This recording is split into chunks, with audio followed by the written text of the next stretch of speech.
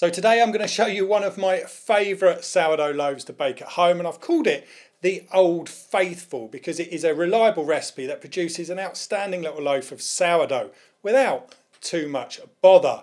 Now this recipe makes an 800 gram dough. I'm using 325 grams of water, which makes this a 78% hydration dough. Now it's starting to warm up a tad here at the moment, and I'm hitting about 28 degrees Celsius, that's 83 degrees Fahrenheit in my kitchen. So I'm actually reducing the amount of sourdough starter that I use throughout all of my recipes, and that's just to stop things going too quickly and to give the dough plenty of time to ferment.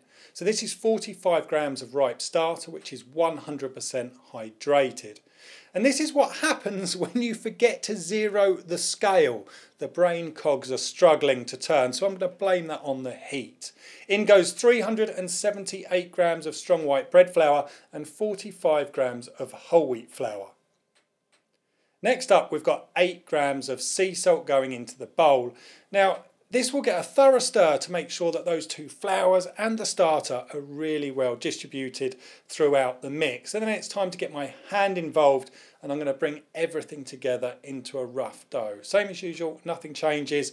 Bring it all together and make sure we've got a really well combined dough. It doesn't need to be smooth, and then it's going to sit covered at room temperature for about 20 minutes or so to give that flour time to hydrate. Now don't stress too much about an exact time. Anywhere between 15 to 30 minutes rest is going to be perfect, and it's going to make that dough a lot easier to mix. So here we are mixing, and I'm going to turn this over for about a minute to make sure that everything is well combined. Now if you're used to working with 100% strong white bread flour, you will immediately feel the difference in this dough. It's softer, even with just 10% whole wheat flour. It makes for a dough that handles really nicely. So this is going to sit out at room temperature, covered to bulk ferment. So at the beginning of the bulk fermentation period, the dough is going to get 3 sets of stretching. I'm going to do the first one 30 minutes after kneading. I'm going to rest the dough for 30 minutes, do the second set, rest the dough for another 30 minutes, and then do the final set. Now this resting period just allows that dough to relax in between. Now this is the first one, and I'm doing a huge stretch or a lamination. And someone asked me the other day why I do this and if it's better than stretching, normally in the bowl, I guess. I just really like doing this. I get a really good feel for the dough, and that helps me if I'm trying to compare different flour ratios or hydration. So I guess I've just got used to it, but stretching in a bowl or doing coil folds in a container works really well. So I thought I'd switch it up for the second session, and I'm just going to stretch the dough randomly here. I'm not using any specific technique, just gently pulling the dough out and then bringing it back together. The dough doesn't know if it's in a bowl or out on the worktop. As long as it gets a nice stretch, it's going to be perfectly happy. Now I couldn't resist flicking back to a big lamination on the bench for that final set of stretching. And this is a really nice soft dough. It's not tight, it kind of flows as you handle it. And at this point, I don't think the dough's going to need any more stretching, so I'm going to leave it in peace to relax and to finish its bulk fermenting at room temperature. Now the dough is increased in size by about 75 to 80%, I guess, and that's taken 5.5 hours. Now nobody apart from you is going to know when your dough has finished bulk fermenting properly. There's just way too many variables. So I'd suggest calibrating your senses, observing what's happening with the dough every single time you bake. I am constantly asking myself, how does it feel? How does it smell? How does it move? When you wiggle the container, you'll soon tune in and be able to identify easily when your dough has fermented correctly. Now because it's a bit warmer today and the dough feels a touch soft, I'm going to give this a very quick pre-shape. And look at that, it's a lovely, puffy, soft but strong dough.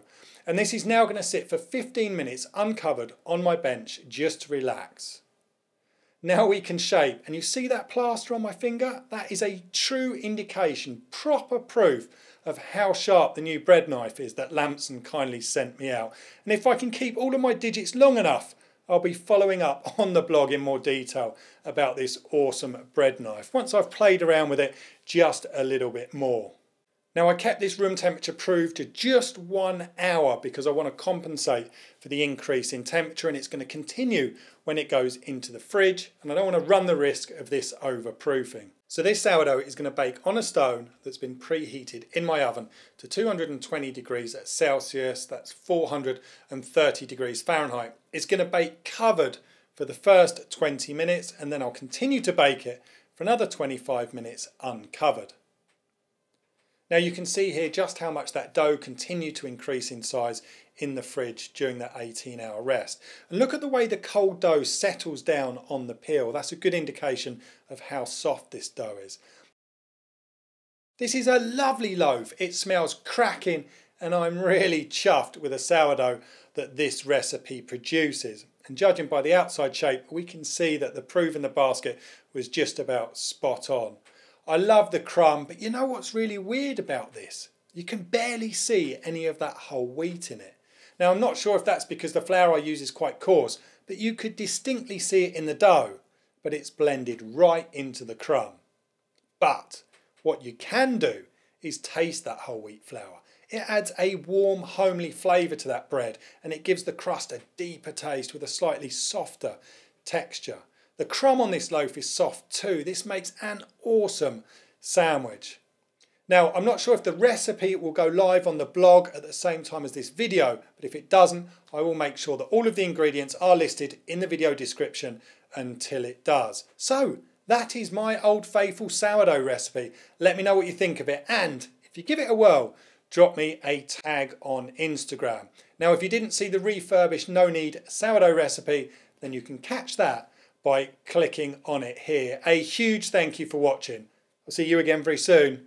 Stay tuned.